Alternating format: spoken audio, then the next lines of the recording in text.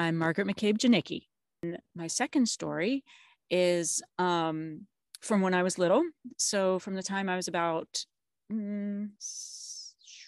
maybe seven-ish, 7, 8, up until my late teens, I would periodically, I was living at home. I was living with my parents at the time.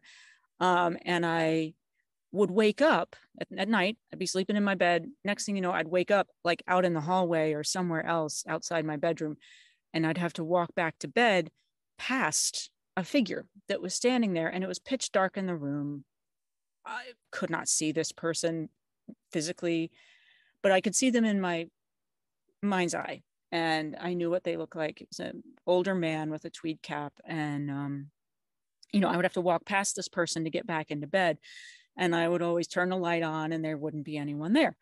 And a few years later, at some point, I saw a picture of my grandfather, who I had never known because myself and my sibling were the youngest of the grandkids, and my grandfather had died before we were born. We were the only two that he hadn't met. And, I'm the first to say, well, I probably saw that picture, and I maybe put that together in my mind with this presence that I was passing by. I can't prove any of it, but I do believe that there's a realm beyond our own. And so I do believe that was my grandfather, just kind of check it in to see the grandkid that he'd never met.